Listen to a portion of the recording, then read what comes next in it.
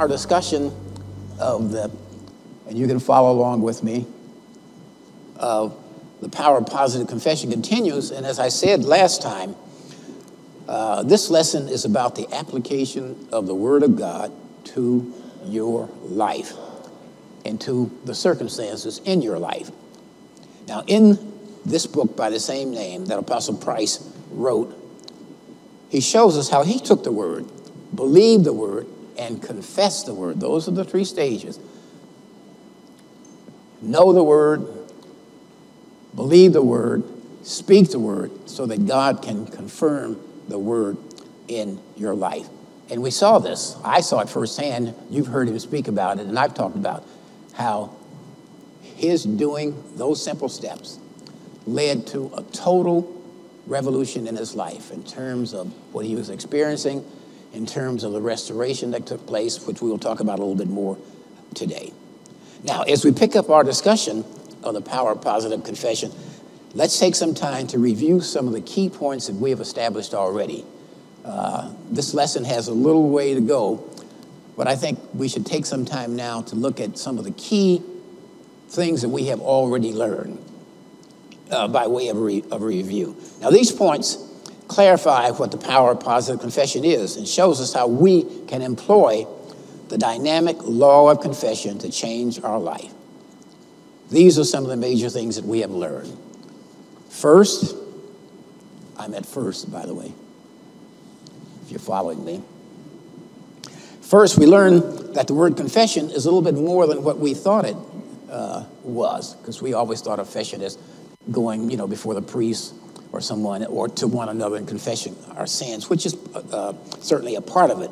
But the word confession is derived from the Greek translation of the Bible, from the word homologeo. And you have it right there, homologeo, H-O-M-O-L-O-G-E-O. And this is a compound word formed by lego, L-E-G-O, which means to say, and homos, which means the same thing. So literally, the meaning of homologia is to agree with or say the same thing. Now, as applied to the Word of God, homologia simply means to say the same thing as God says about you and your circumstances. And the Bible is full of the things that he says about us and our circumstances. And by the way, they're all positive. They're all good. Now, it is confessing or saying what God's word says about you. That's what confession is. Now, when you learn to confess or say what God says about you, you are well on your way to doing what we're talking about, and that is applying the word to your life. Now, with knowledge of the original Greek word for confession, we can see that the traditional notion of confession that relates to confessing sins is not the most dominant purpose of confessing. In the Bible, there is much more in the Bible about positive confession than we realize. We find that everything God says about us is positive and beneficial, and his words are words of life and good and not of death and evil.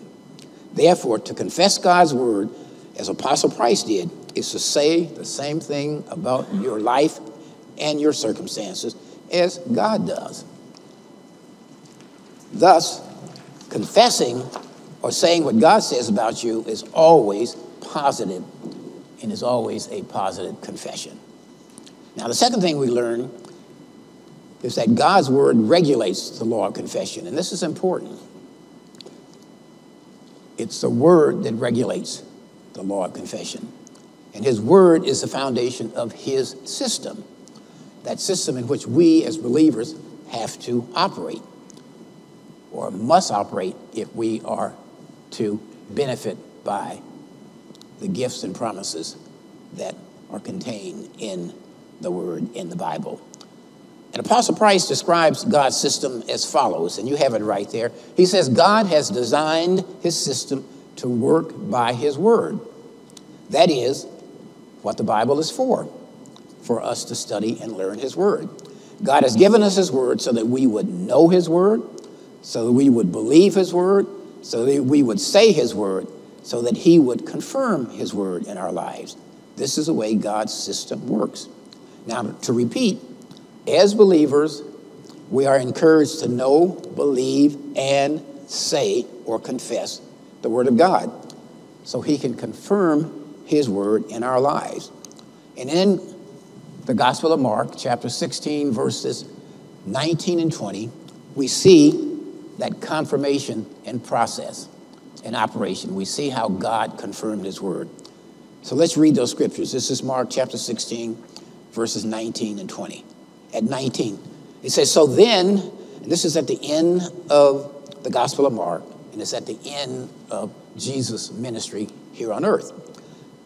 At verse 19, it says, so then, after the Lord had spoken to them being the disciples, He was received up into heaven and sat down at the right hand of God. Verse 20, and they, the disciples, went out and preached everywhere, the Lord working with them and confirming the word through accompanying signs. Now, it's important to see in verse 20 that where it says the Lord confirmed the word, He confirmed the word that was preached, the word that was spoken by the disciples. It didn't say He confirmed the disciples. He confirmed the word that they preached, the word that they spoke. In the same way, for us, God confirms His word that we speak.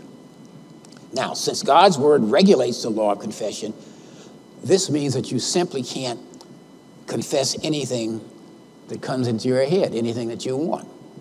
You know, for example, you could confess, wake up one morning and say, you know what? I want to be the next king of England. Well, we know that that's not going to happen. Now, actually, you've had people who have done this, by the way. I'm not making it up. But obviously, that's not going to happen because there's a royal succession there based on blood and family and so forth. So you can't just confess anything. What you confess and claim by way of your confession must line up with the Word of God if you expect God to confirm the Word in your confession. You can claim and confess what you want if this is what God says about you or your situation. For example, the Word says a lot about healing, that by His stripes you are healed. You can claim your healing based on the Word. That's clearly in line with God's Word. Now, obviously, since knowing God's Word is the first step to operating in His system, there is an urgent need to study and learn the Word.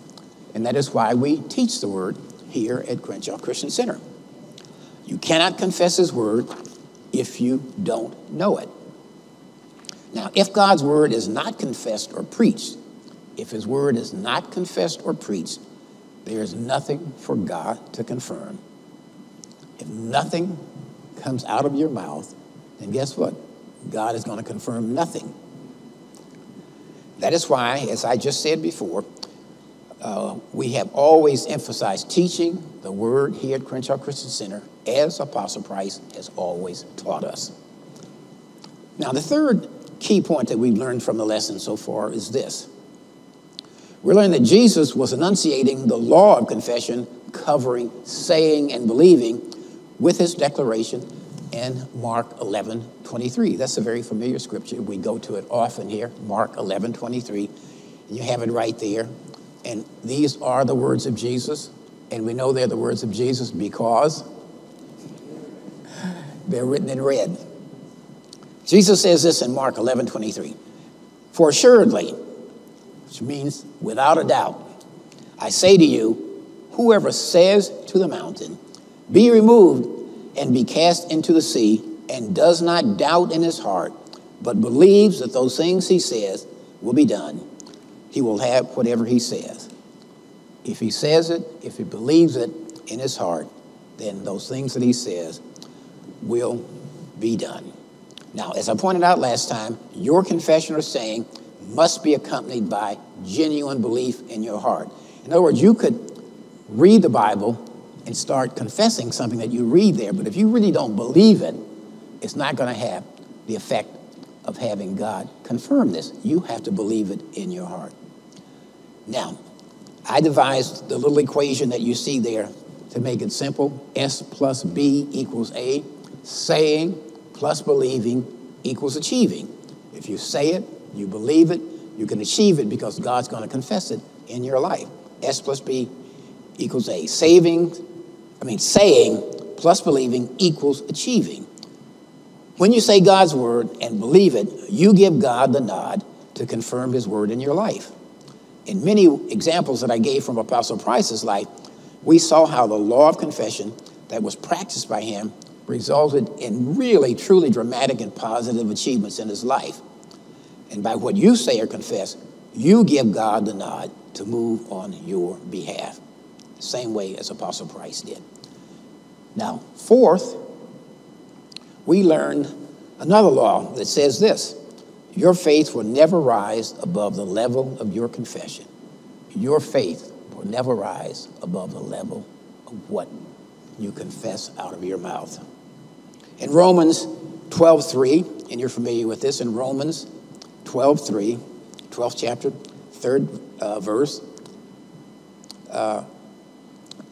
we see where we are told this, and I'm quoting, God has dealt to each one the measure of faith. Now, your Bible might say a measure of faith.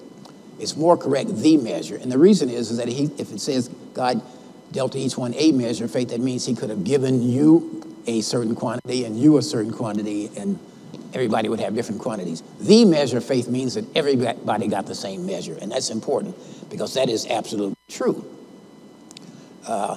Thereafter, after we get our measure of faith, it's up to each person to develop this God-given faith. One clear measure of the growth in the level of your faith is the level of your confession. Your confession is what you say and believe about God's word. As I outlined to you earlier, Apostle Price confessed and stood on those things that God had said about his finances, his health, his fears and worries, and other promises God had made in his word about restoration. And we saw how Apostle's faith for these things rose to the level of his confession. He actually confessed these things daily, audibly. He verbally said them. And he confessed these daily, as I said. He confessed God's word and experienced firsthand God's confirmation process. That's why he can write about it. That's why he can tell us about it. He actually lived through this, and I'm going to review a little bit of this later, what I covered in the lesson earlier. Again, it's the confluence of faith and confession that gives God the nod to confirm his word in your life, as he did in the life of Apostle Price. Now, confluence just means it's the intersection of faith and confession. It's where the two intersect that gives God the nod to confirm his word that you've spoken. Now, the fifth thing that we learn is that there are at least three parties who need to hear your positive confession: you, God, and Satan. The first party is you. You need to hear the positive, healing, and comforting words from God, because this stills your soul and gives you hope. And also because faith comes by hearing, and by hearing, and you can develop faith when it's spoken out of your own mouth. As a matter of fact, Apostle Price says this is one of the best sources of developing faith is what you say. That's why you've got to be careful about what you say, because if you're saying negative, destructive things or evil things, then that can also become manifest in your life. So it's very important to, as Elder Iva had a whole series on this, watch your mouth. Watch what you say. Now, the principal party, I'm in the next paragraph, who needs to hear his words coming out of your mouth is God. God needs to hear, he needs to hear you confess or speak his word so that he can move to confirm his word in your life, as we saw him confirm the word in Mark 16:20, which we just cited, and of course, as we saw in Apostle Price's life. God has told us this in Jeremiah 1:12, which says, and this is God speaking, I am alert and active, watching over my word to perform it. In other words, he's just watching, eagerly waiting to hear his word so he can confirm it. Now, this is the Amplified Bible's version of this, but I think it's one of the better ones. Now, the third party who needs to hear you confess what God says about you or about your situation is Satan. Your confession of God's word becomes your protection against anything negative about the situation that Satan can hear from you and use to attack or destroy you. The word is also the weapon that you speak and use in fending off the attacks of the devil. It's so important to know the word, because when you are attacked with illness or an attack where your finances are being attacked, where you see that you may not have enough for rent this month and so forth, you need to know the word. And you also need to know what you should have been doing up to that point too, and I'll get into that. But it's the use of the word is your weapon that we see in Ephesians 6:17. It's a very familiar scripture where we are told to take the sword of the Spirit, which is the word of God. Take the sword of the Spirit, which is the word of God. Now, this sword is one of the weapons in the arsenal of the Holy Spirit that he uses to aid us in periods of distress. Now, you may not have ever heard this before, but when you just look at the scripture, what does it say? The sword of the Spirit. That's the Holy Spirit.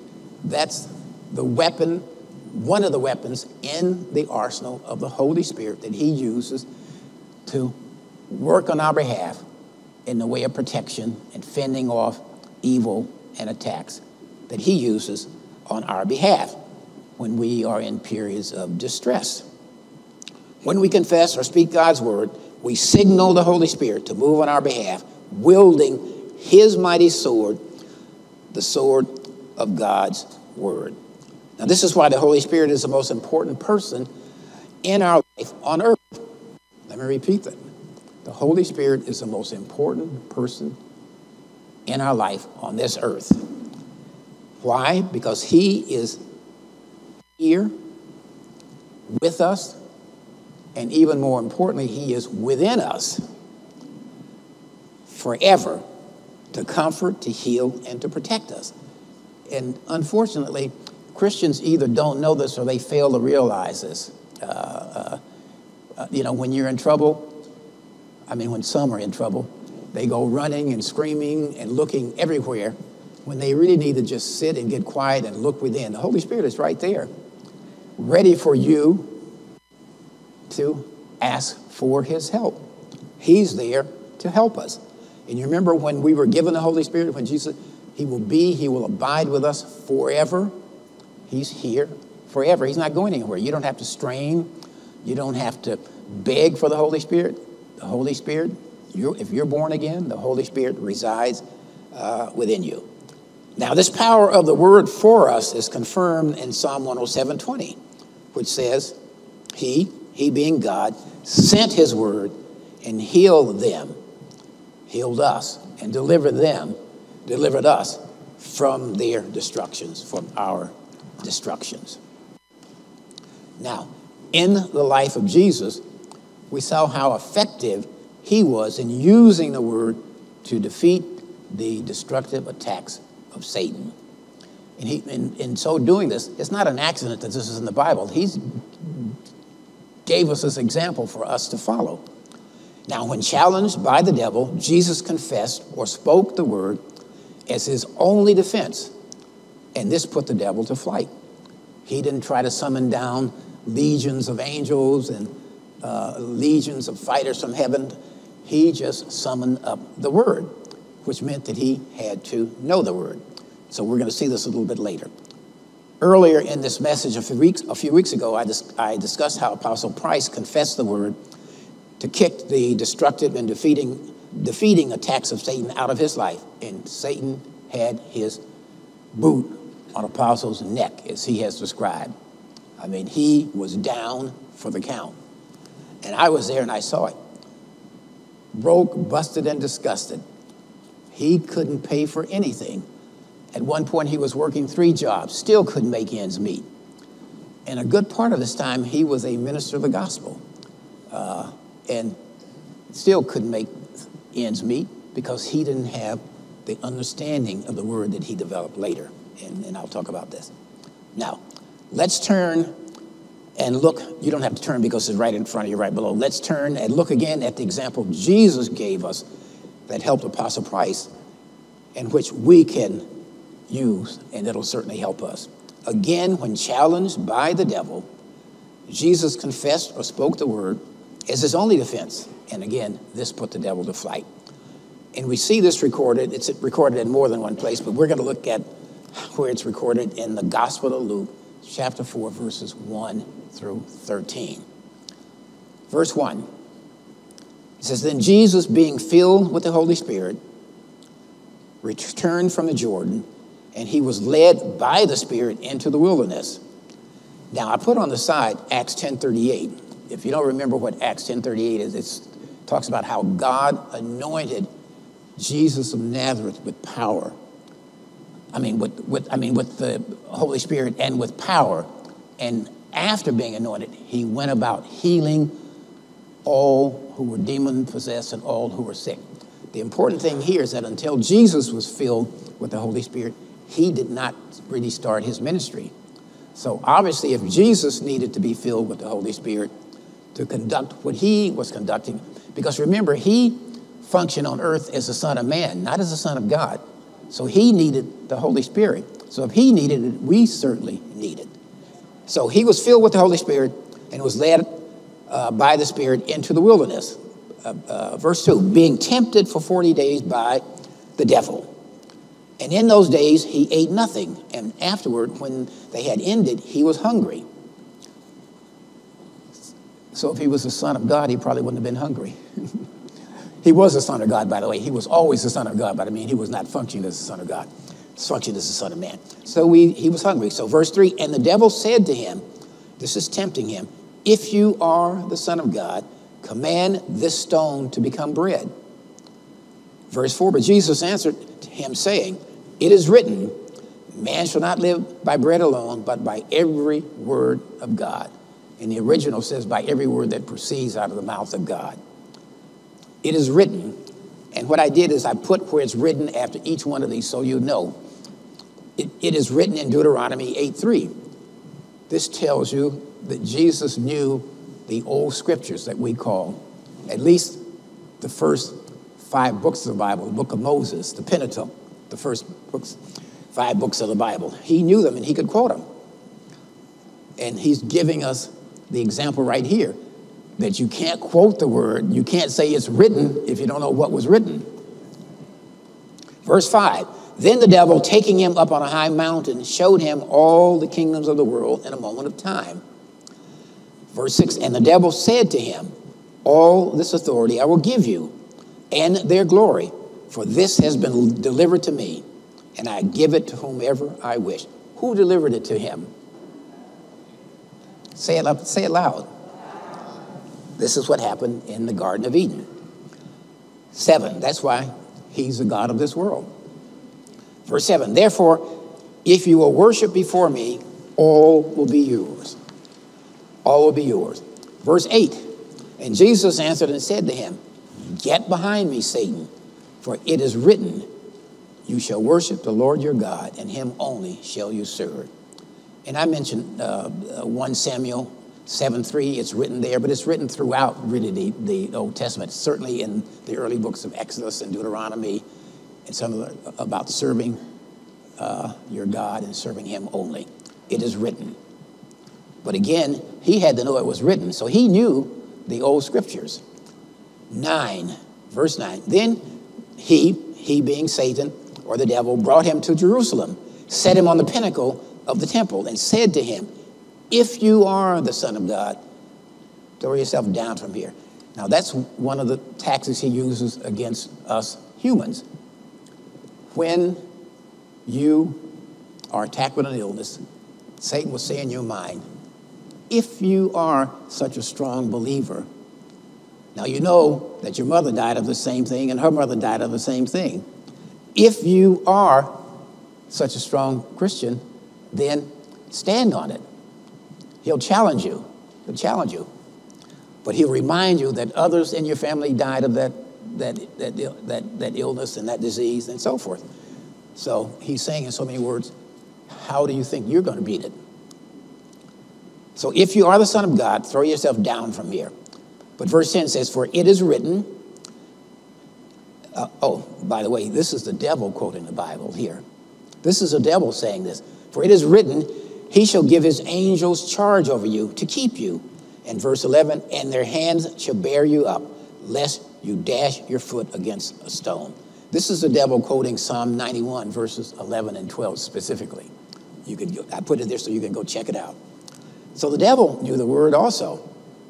Verse 12, and Jesus answered and said to him, it has been said, you shall not tempt the Lord your God. And this is written throughout the Bible, but I cite Deuteronomy 6:16. You'll find it there. 13, now when the devil had ended every temptation, which means that there probably were more than these, he departed from him until an opportune time, and so forth. And that's what he's looking in terms of our lives. He's looking for an opportune time. You remember the scripture?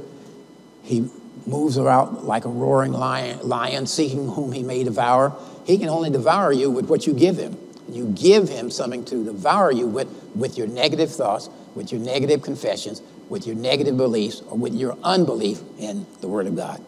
Now, just as Jesus did, I'm in the last paragraph, just as Jesus did in this example from Luke 4, we can speak the word when we are attacked. When attacked with an illness, you can say, it is written, where? In Isaiah 53:5 and 1 Peter 2:24, that by his stripes I am healed. And I put I am healed because Isaiah says we're healed.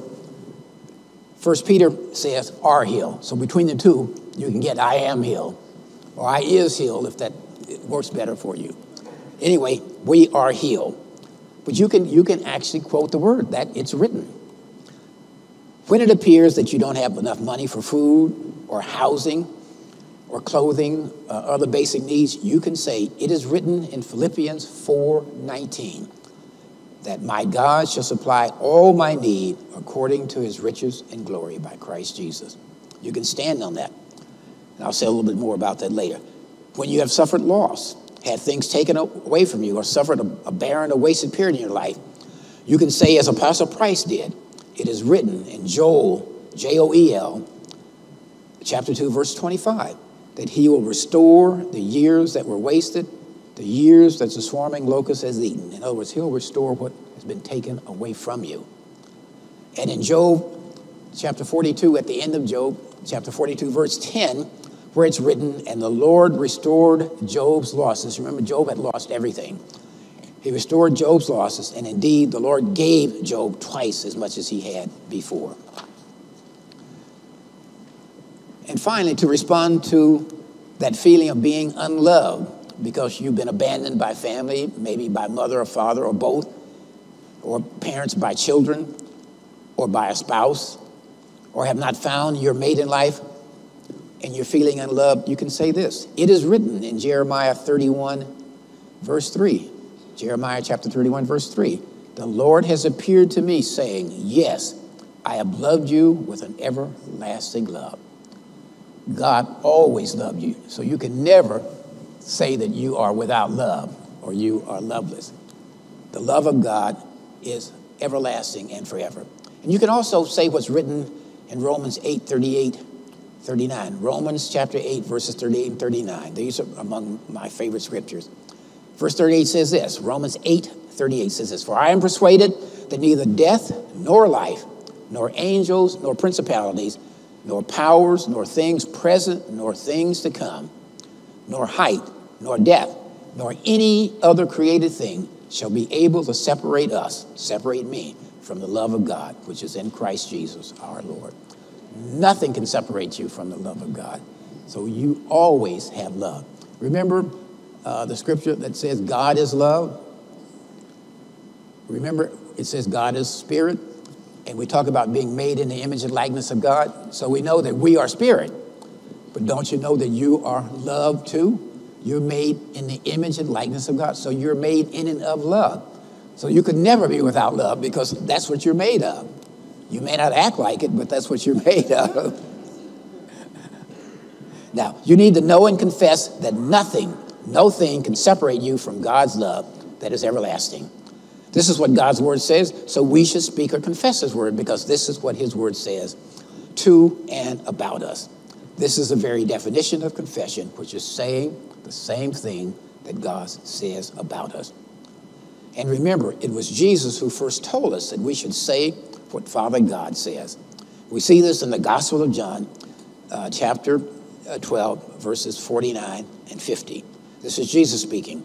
In verse 49, this is John 12, 49 and 50. Verse 49, Jesus says, "For I have not spoken on my own authority, but the Father who sent me gave me a command." The command is his word. What I should say, what I should speak. Verse 50, "And I know that his command," again his word, "is everlasting life. Therefore, whatever I speak, just as the Father has told me, so I speak." Through his command in the Bible, which is his word, God has given us the words that we should speak or confess. And like Jesus, we can know that God's word is everlasting and positive and beneficial to us. Again, in our positive confession, we are saying and agreeing with God, or what God says about us, about our life and our circumstances. And following this practice of the law of confession, we are imitating Apostle Christ as he imitated Christ. Now, the sixth thing that we learn is this. The study so far reveals again, something we already know, the important role played by faith and the Holy Spirit in our victorious overcoming life. Two are indispensable. In the examination of Apostle Christ's life, we saw the vital role faith played and the Holy Spirit played in the evolving story of his personal success and achievement in his personal and material growth. Apostle Christ learned what the Word of God said about faith and how faith was the key to appropriating things needed on earth from the spiritual kingdom of God. See, everything that we need already exists in the spiritual realm, which is right side by side. You can say side by side this way or side by side this way. It already exists in the spiritual realm. And the way you reach into the spiritual realm and appropriate the things that you need is by faith. The currency in the spiritual realm is faith. The currency in our realm is what? M-O-N-E-Y. But in the spiritual realm is faith. That's how you bring them from the spiritual realm into the material realm. Now, with regard to faith, Apostle Christ learned the faith essentials, what I'm calling the faith essentials from the Word. From Romans 12:3, he learned that God has dealt to each one the measure of faith, which we talked about already. Now, this turned the light on for him, and it should for everyone if it's the first time you're hearing this. He's dealt to each one the measure of faith. And what he learned and what he realized, Apostle, and we should know, is that there's no one, whether it's super saint, the person who has the largest church here in the world, in the United States or anywhere else, he doesn't have any more faith than you have. He has not been given any more faith than you have. But it's what you do with that faith that counts. From Habakkuk, chapter 2, verse 4, familiar scripture, Habakkuk 2:4. Dr. Price learned that the just shall live by his faith. In other words, it's a lifestyle, it's a way of living 24/7, 365, all the time.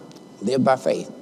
Here, Dr. Price also learned that in terms of daily living, from 2 Corinthians chapter 5, verse 7, which all of you know by sight. You know it even without hearing. For we walk by faith and not by sight. We've been hearing this for the past 50 years. We walk by faith and not by sight. We walk by faith when we rely on what the Word of God says and not on what the circumstances that we see say.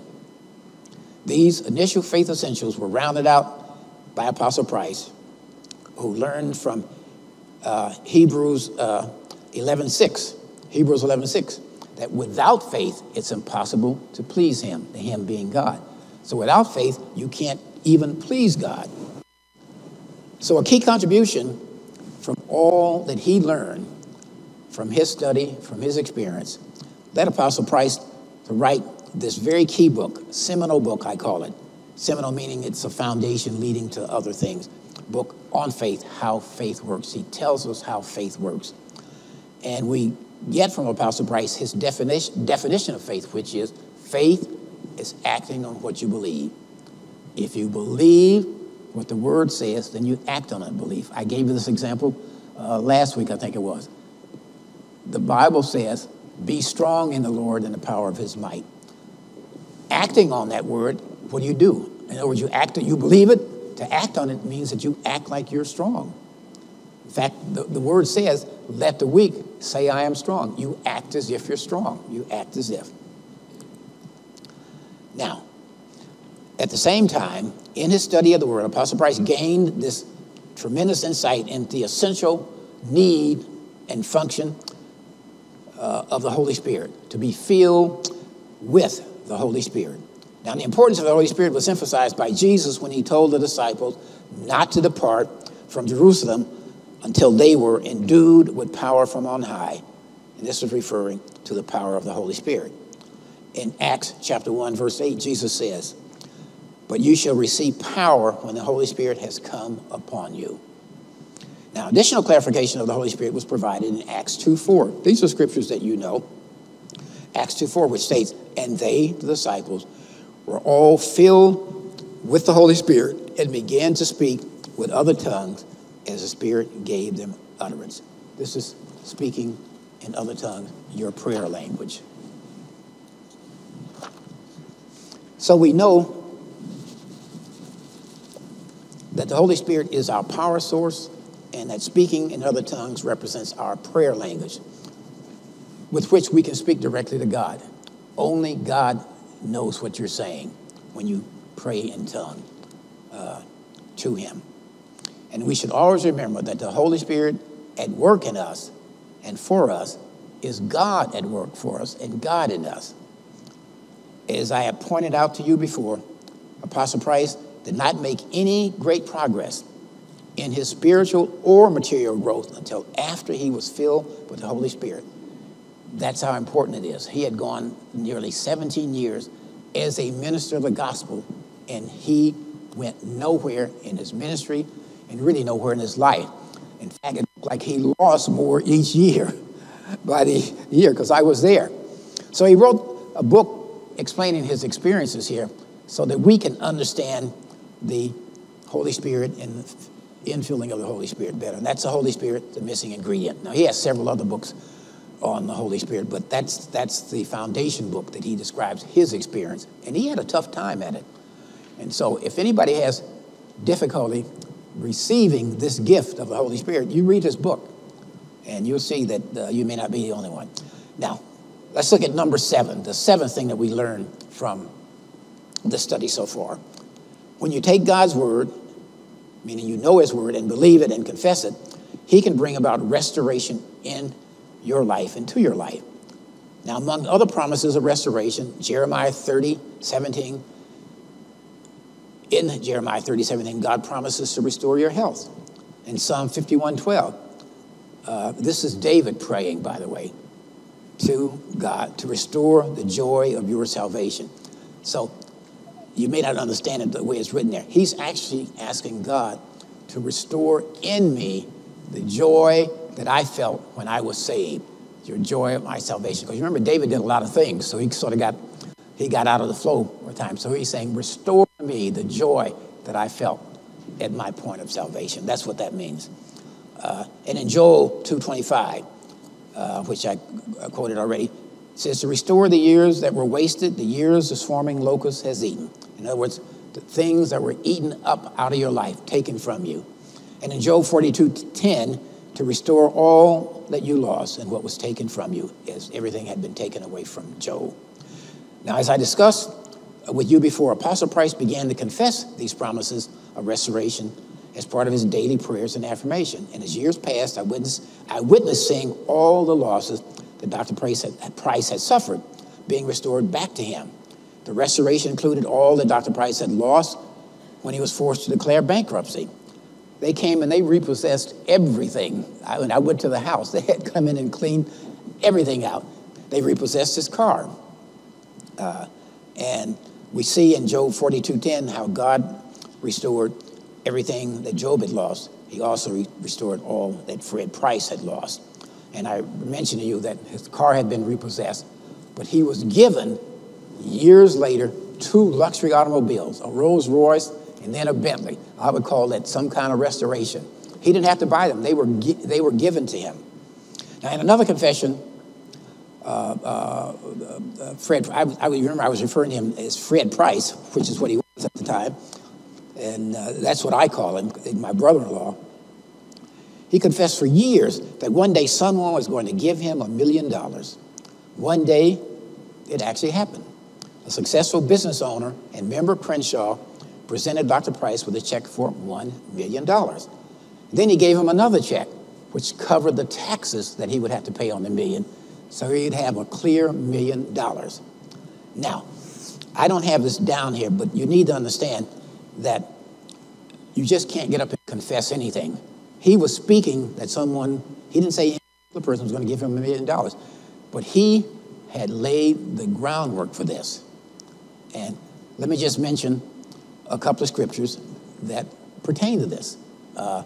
In Job 22:28, it says, you shall also decree a thing, and it shall be established for you. He was decreeing something here, according to the word. But I like what the Amplified Bible says about this. And it says, and this is not in the notes, so you're not going to find them there. I should have put them in there, but I didn't. The Amplified Version says this, you shall also decide and decree a thing, and it shall be established for you, and the light of God, meaning God's favor, shall shine upon you. You shall decide. See, it's a decision that's important. Apostle Price decided that he was going to live by God's word. He was going to live a holy life. He was going to live a life of integrity. He was going to give. He was going to tithe. He was going to do the thing the word decided. After you make that decision and act on it, then you can decree something and so forth. Now, decide is the key. You have to decide that you're going to live according to the word. And so forth, which is what he did. So they became dedicated tithers, as I told you, and they started with 10%, and they eventually moved it up to 40%. They were tithing 40% of their annual income, which had really grown to be quite substantial. You know, it's a speaker around the world and 50-some books and so forth, and, you know, receiving a salary from Crenshaw, and people constantly giving to him. His annual income became quite substantial, so they were up to giving 40% of that away. So he could confess that someone someday was going to give him $1 million based on the word. Luke 6:38, which Ella Ivor quoted to us this morning. What does Luke 6:38 says? Give, and it shall be given unto you. How? Good measure, pressed down, shaken together, and running over. Shall who? Shall men give into your bosom. It's going to be given by a man, and so forth. And with the same measure that you use, it will be measured back to you. In other words, if you give a lot, you'll get a lot. And this is confirmed in 2 Corinthians chapter 9, verses 6 and 8. This is another scripture that we cite here almost every Sunday when it comes to tithing. This is 2 Corinthians chapter 9, verses 6 and 8. But this I say, he who sows sparingly will also reap sparingly, and he who sows bountifully will also reap bountifully. In other words, if you give a little, you're going to get a little. If you give a lot, you're going to get a lot.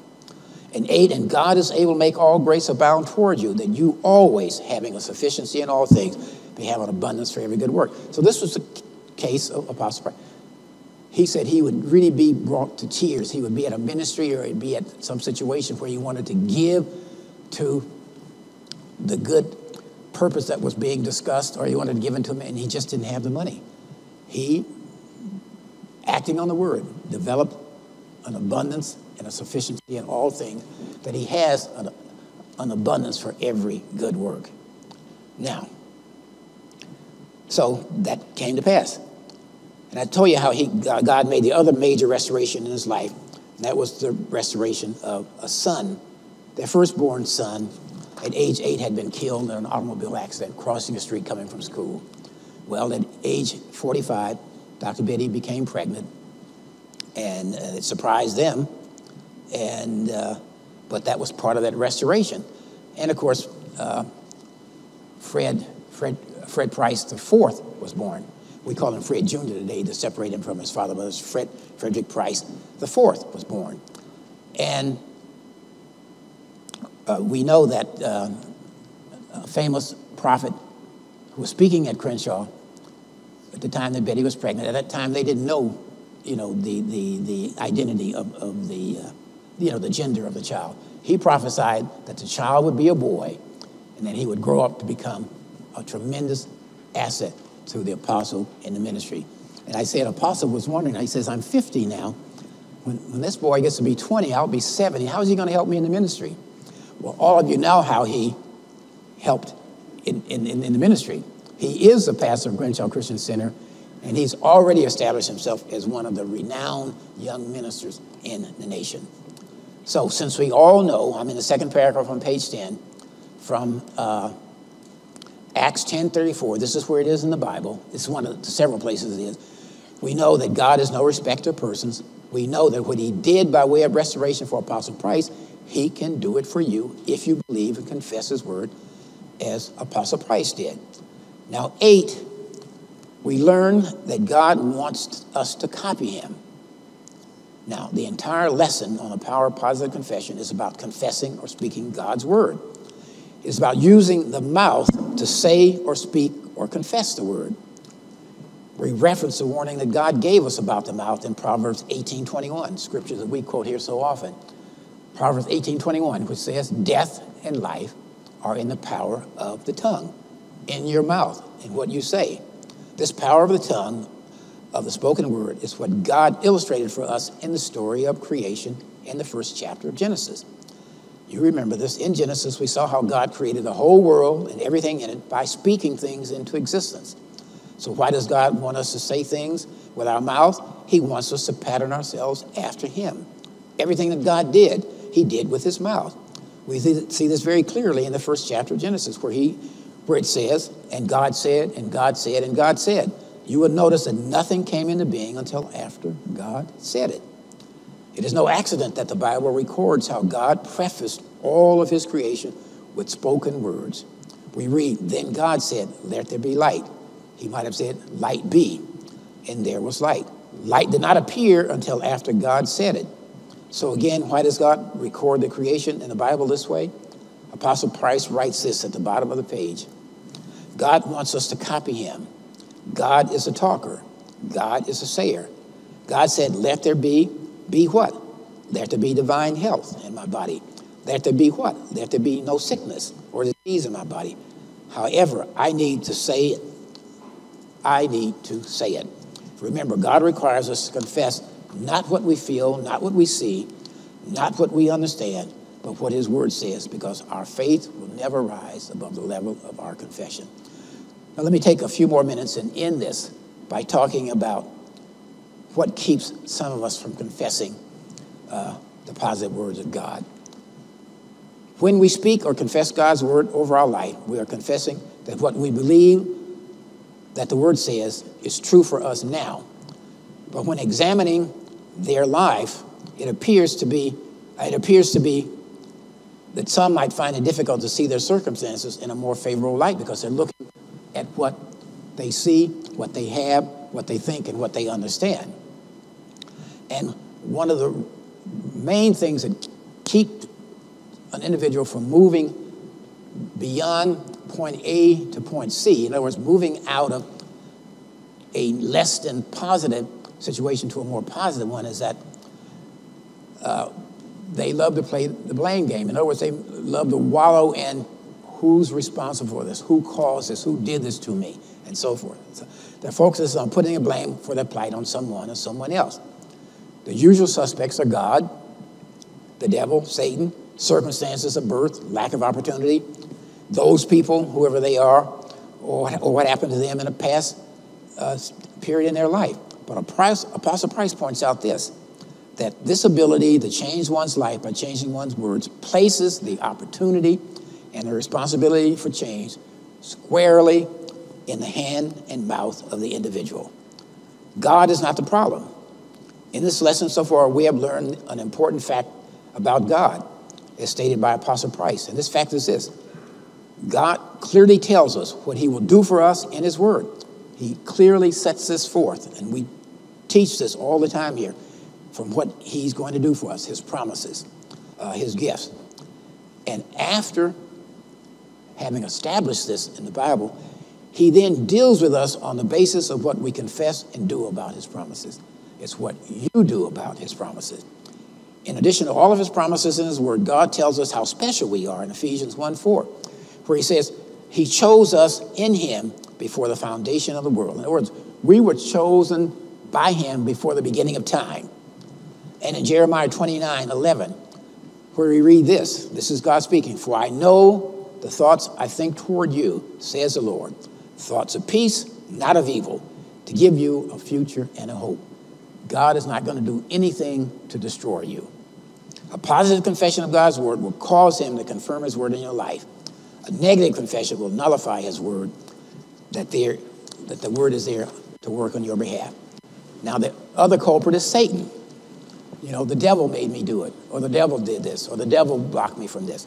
Satan can only affect your life adversely when you give him the opportunity. And you give him the opportunity when you confess the negative circumstances in your life. What you see, think, or understand. What you feel. For example, you're ill. The doctor said, you know, this could be fatal. So you take him at his word and you begin to react to it as if this is the end. And you say it, you know, this is the end. And it's so funny. My father every year used to say, you know, this is my last year. And so, but obviously he didn't really believe it because he lived 40 years after that. So if you really believe it, it'll have some impact. So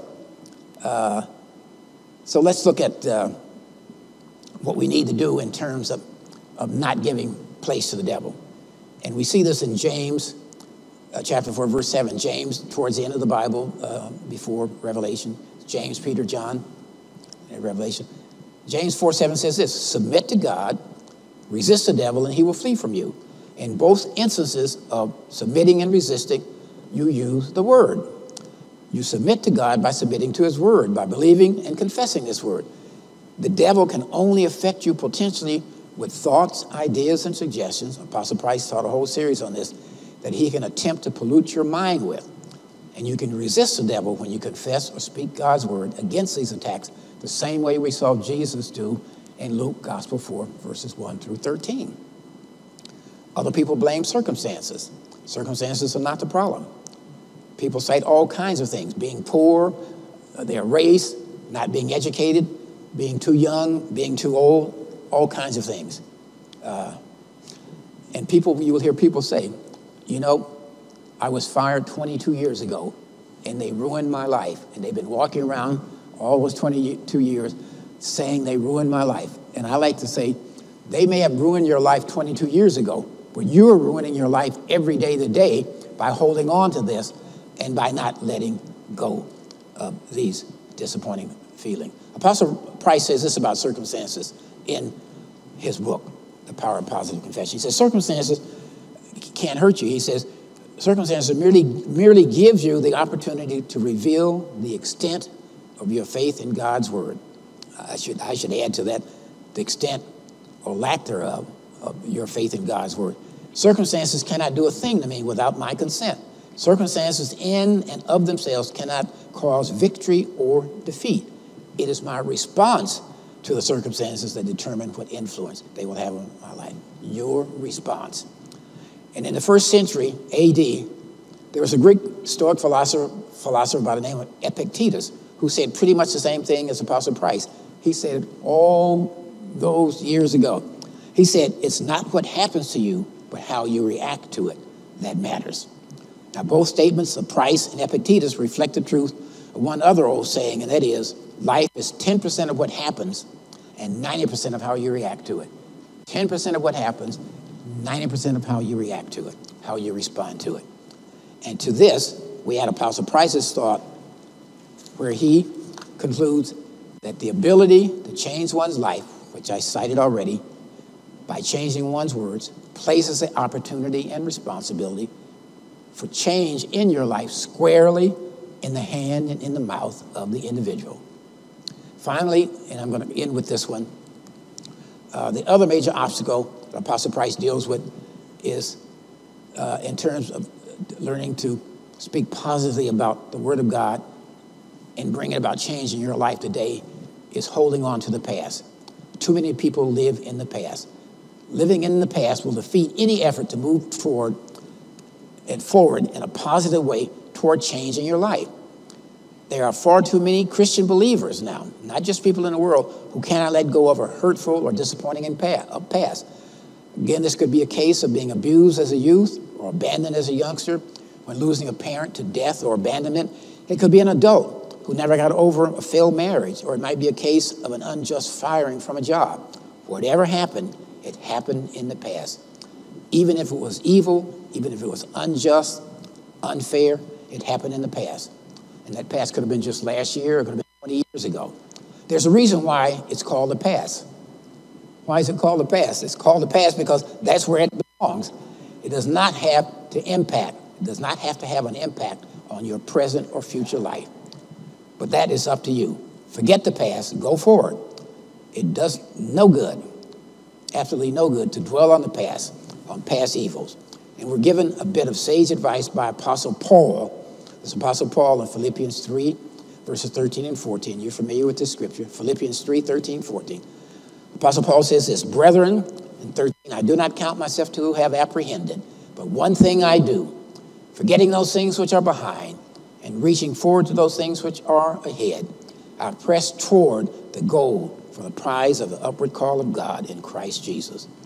Now, as you embrace the art and the practice of the power of positive confession, it is good to know that the dynamics of God's universe always flow in a positive forward stream. God's dynamics reflected in his word will never take you backwards. Thanks for joining us. Our hope is that you received something that you can apply to your life and strengthen your faith. At Crenshaw Christian Center, New York, we believe that the Word of God is practical for everyday application. If you'd like to support the ministry with your tithe and offering, you can mail them to Crenshaw Christian Center, New York, 450 7th Avenue, Suite 2111, New York, New York, 10123. We now offer the convenience of text and online giving, one of the most secure ways to give. Try it now. Simply text EAST-G from your smartphone to 28950 and follow the prompts. You can even specify a designation for your gift. Text EAST-G for general donation, EAST-T for tithe, or EAST-O for offering. Each transaction needs to be its own individual text message. You can also visit our website, CrenshawChristianCenterEast.org, and click the Give tab to begin your experience. Set up recurring donations or give one-time gifts. This experience is easy to use, secure, and requires a one-time registration only. Giving the second time is even easier. Simply text EAST-G to 28950 with all your information securely stored.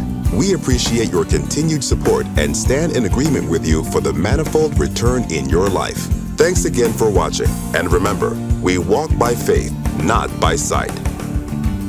We would like you, our viewers and partners, to join us in honoring the legacy of the Apostle by making a donation to the Apostle Frederick K.C. Price Library. The library will be on the grounds of the Faith Dome in Los Angeles, California, and it will be open to the public. It will be a place of study, learning, and research, available for anyone desiring to further their knowledge and understanding of the Christian faith.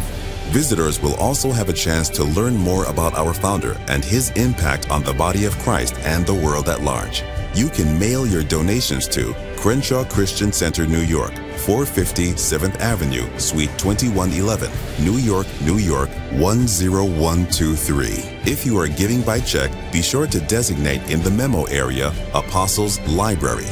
If you have Crenshaw Christian Center envelopes, you can mark AL on the envelope. You can also donate via your smartphone by texting EAST AL to 28950 and follow the prompts.